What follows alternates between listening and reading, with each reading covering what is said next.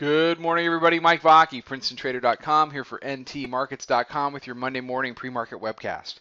Okay, S&P 500 E-mini futures daily chart, and what we're seeing is, we're seeing a break of the Friday low.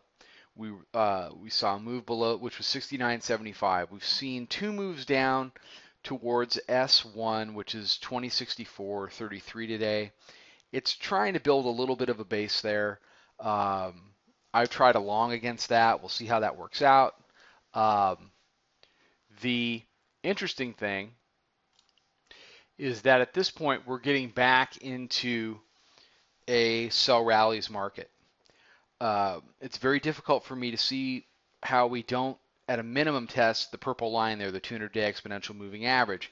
And you'll recall the week of July the 6th, that was when the Bears had 5 days in a row to try to take that out, and they weren't able to do it.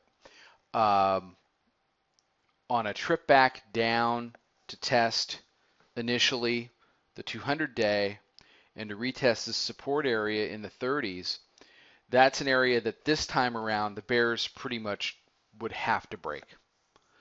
If they create that much of a floor, that much of a, support floor on that much of a longer term time frame, that's the kind of thing that the dip buyers come in and buy and keep buying, and that's how you end up with massive rallies off of the floor. I'm expecting a bounce today, could be tomorrow, early this week, but that bounce is a sell. So I mean, you can trade the bounce. I think the most responsible way to trade the bounce is to try to find a higher low versus whatever the low of the moment is, and ride that up as far as you feel comfortable. But you need to take profits along the way, and you need to understand that you are buying a bounce in a market that wants to trade below the middle band on the daily chart, and that those rallies tend to be sells. That's the much higher probability outcome. And it's just when everybody gets really giddy about a bear market rally, that's about when the trap door opens. So just keep that in the back of your mind. I'm out of my shorts at this point.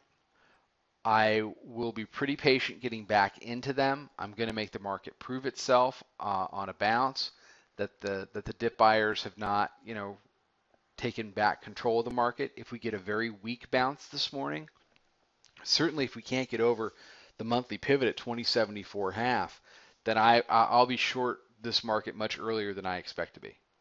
But if it can't take out a key area like that, then you have to take the market. You have to take what the market is giving you.